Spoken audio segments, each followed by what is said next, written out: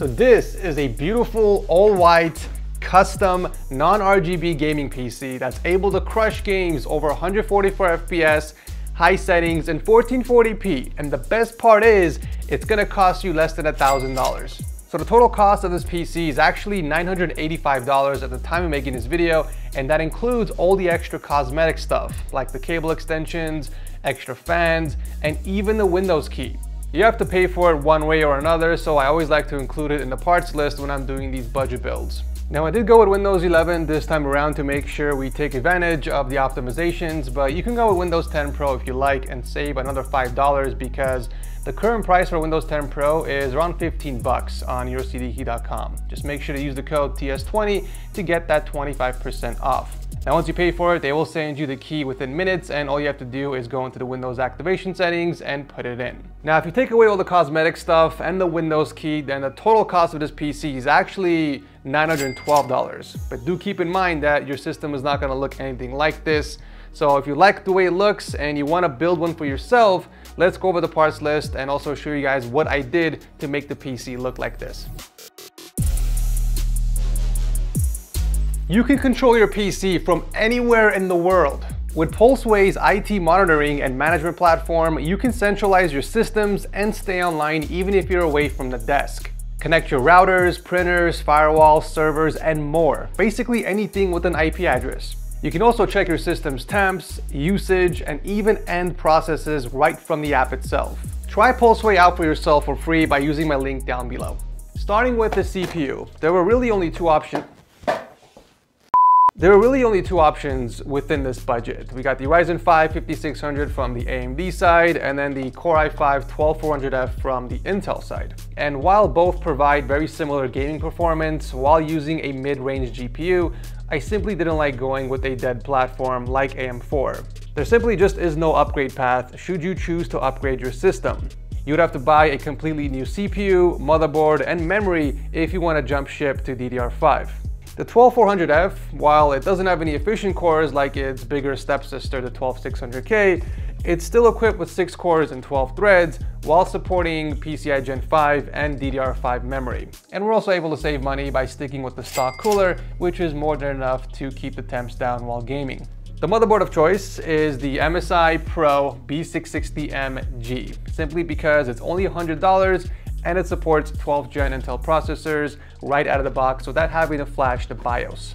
If you have a little bit of money left in your budget and you want a higher quality board, you can go with the B660MA, which has better VRM coverage, more DIMM slots, and onboard USB-C. But honestly, it's not worth the extra $40, and you're not gonna see any additional gaming performance. You should, however, make the choice between the G and the P.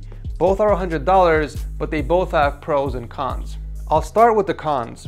So the G has only 2 DIMM slots, while the P has 4. The G has no USB-C support at all, not on the back and not even on the board itself, while the P not only has front panel USB-C connection, but a rear USB-C port as well. And now for the pros. The G has 1 extra fan header, while the P does not. The G also has an extra M.2 slot, while the P only has 1. And the G has a 5-volt RGB header, while the P only has one 12-volt 4-pin header, which no one really uses anymore. So you gotta weigh your options here. I personally valued the extra M.2 slot and the fan header over the extra 2 DIMM slots and the USB-C connection, because the case I'm using doesn't even have a USB-C port in the front, so it didn't really make much sense here.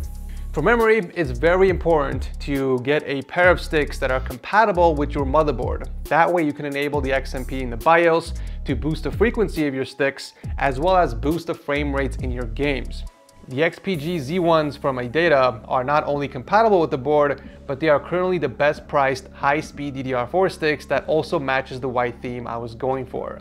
The rule of thumb when buying memory sticks is that you want to always go with the highest frequency with the lowest CL timing. These are rated at 3200 MHz with CL16 timing, and they went for only $35. It's crazy how cheap DDR4 memory is right now. By the way, you guys can check on your PC right now if your memory is running at its advertised speed or not. Just go into your task manager, then click on the performance tab up top, and then click on memory. Then you can see the current speed of your memory. If it shows a lower number than what you're supposed to have, then you need to restart your PC, go into the BIOS and enable the extreme memory profile. Then you can hit F10 and restart your PC. For memory, we are going with the 1TB Crucial P3 M.2 SSD. This is currently one of the fastest M.2 drives for less than $50, bringing in up to 5,000 megabytes per second read and write. And since we are using a PCI Gen 4 motherboard, we are able to take advantage of these speeds. Okay, let's talk about the graphics card, because here is where you have a lot of options. The GPU prices have dropped significantly over the past few years, and with the failed launch of the RTX 4070, we saw additional price cuts on a lot of the mid-range GPUs. In fact, the RX 6800 dropped in price to $470, making it very attractive within this price point. When we look at a 12-game average 1440p benchmark, we can see that the RX 6800 performs much faster than its direct competitor, the RTX 3070, and it even does slightly better than the RTX 3070 Ti, which costs more than the RX 6800. What's even more embarrassing is that the Gigabyte RX 6800 has double the VRAM of the NVIDIA RTX 3070 Ti, which actually makes a difference in games that require a lot of VRAM. So yeah, the RX 6800 was the perfect choice within this price point. But if you guys want a better GPU than this, and you're okay with going with aftermarket, then I strongly recommend going on eBay and buying a used GPU. The used market right now is freaking incredible for graphics cards. Okay, you can get a used RTX 3080 for less than an RX 6800. That's pretty freaking nuts. It's absolutely wild right now in the used market, and it's the perfect time to build a PC. I will admit though, the only good thing the RTX 3070 has going for it is power efficiency. Total power consumption with the RX 6800 is about 424 watts, whereas the 3070 only pulls in 371 watts with all the components. But with that said, a 600 watt power supply is still enough to power the entire system, and it will still have enough headroom for any modest upgrades later down the line. The Apivia Prestige is not only 80+ gold certified, but it's also semi-modular, meaning I can plug in only the cables I need aside from the 24-pin and the 8-pin EPS. Not to mention, it comes in white, which is perfect for the build. I wasn't even looking for a white power supply, to be honest. It just happened to be in white, which is perfect. But the best part is, it's only $42, you guys. Where else can you find a 600 watt semi-modular 80+ gold certified power supply for less than 50 bucks? And finally, for the case, I decided to go with the Deepcool CH370. It's such a good looking micro ATX tower with a mesh front panel. We also got a clear side magnetic side panel, allowing for easy access inside, and it's even got a built-in headphone hanger, which is pretty cool. There's also a built-in GPU SAC bracket, which I personally think is a bit pointless for a micro ATX case, right? Like if you're buying a small form factor case, your chances are you're not going to be going with a bulky card like an RTX 4080 or even a 4090, but it's still nice that they included one. The only downside with the case is that it comes with only one pre-installed fan, which is simply not enough for cooling, and it's not even in white, which is a bummer. So naturally, I went with a triple fan pack from up here. These have both a 3-pin fan header cable and a Molex cable, so you can choose how you want to plug them in. If you use the Molex connector, the fans will always run at its max RPM and you can't control the speed. So I decided to use the fan header option so that the fan speeds can be set on a fan curve. Now here's the thing, the motherboard only has 3 fan headers, one of which is being occupied by the CPU cooler, which means we are 2 fan headers short to plug in the rest of our fans. We're gonna need a fan splitter. Luckily there was one on Amazon for only $7. This basically plugs into your CPU fan header on your motherboard and gives you 5 fan headers to work with. 1 for the CPU and 4 for the case fans. Of course, I can't use the ugly stock cables from the power supply on a clean white build, so I picked up a set of white PSU cable extensions from Amazon. But I went with the ABNO1 set because these not only come with a lot of extra white cable combs, but the connectors are also in white, which further contributes to the clean white color scheme. With all these parts, the total came out to $985.93. Now, if you want to take your PC to the next level, you're gonna have to mod it. Skinning your PC parts is very easy to do, and it's the most cost-effective way of changing the appearance of your build. It's also not permanent and doesn't damage any of your components. So I picked up a sheet of white vinyl from Amazon. I cut it down to a rectangular shape and I skinned the side of the power supply shroud. I did this so that there is more white inside the case, but you can do this with any colored vinyl to achieve the desired color scheme that you're going for. I started out from the inside and I used the included spatula to even out the bubbles. Now, if you're comfortable taking the permanent route, you guys can actually paint your parts, which is what I did with most of the components inside here.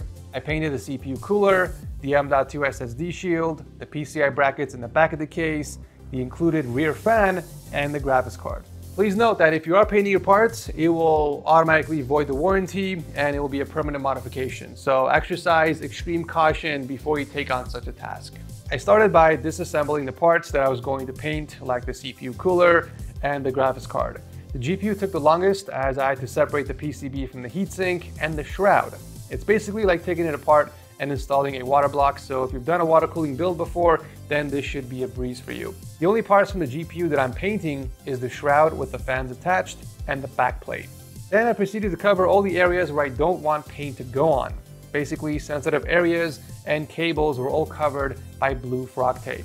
It doesn't have to be pretty, but just make sure you are protecting the sensitive areas that can get damaged from the paint. Before I started spraying, I wiped down all the parts with a microfiber cloth to make sure there isn't any debris or dust stuck on them, as they can create uneven surfaces. The paint I'm using is my trusty Rust-Oleum paint and primer in semi-gloss, and the way I like to paint is by spraying left to right and vice versa from about 1 feet away. The first coat should be light, covering about 50% of the surface area. The second coat should cover about 75%, and the third coat should be 100%. You can apply a fourth coat if needed for touch-ups or to cover areas that have been missed. Then I waited a full day for the paint to dry before peeling off the frog tape to make sure the paint doesn't accidentally get scraped off during installation.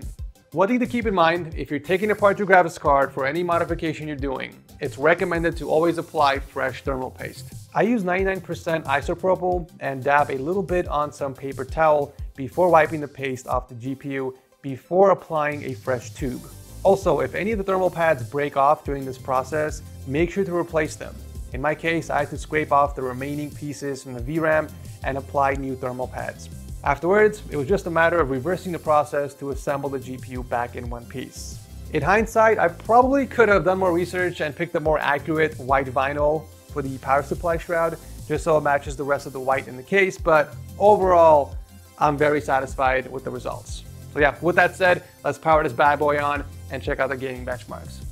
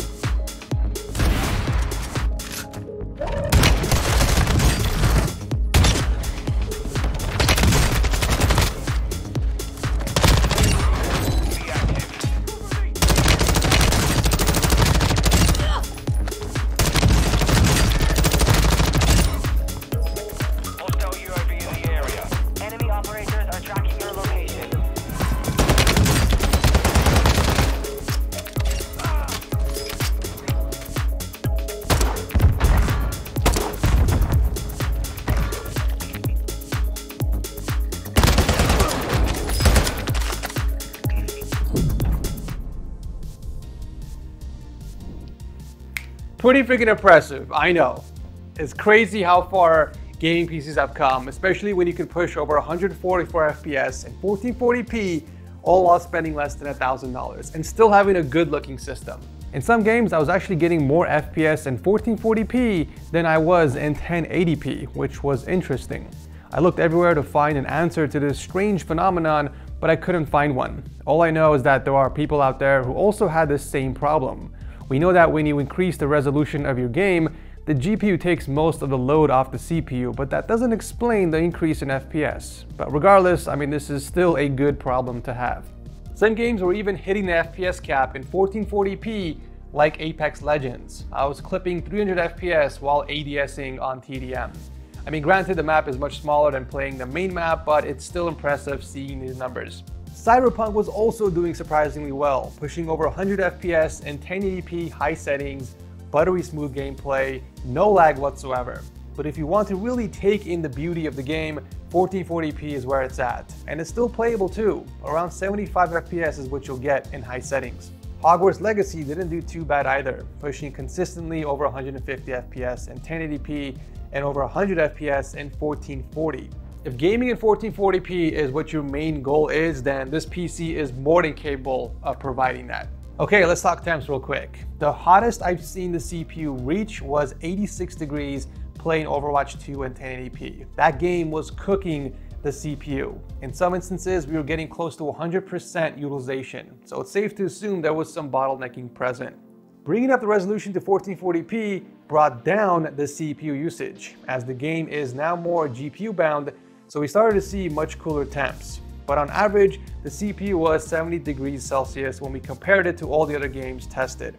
The graphics card, on the other hand, peaked at 71 degrees only in a few games. That was the highest recorded temperature of the RX 6800, while the average was more towards 66 degrees when compared to all the other games tested.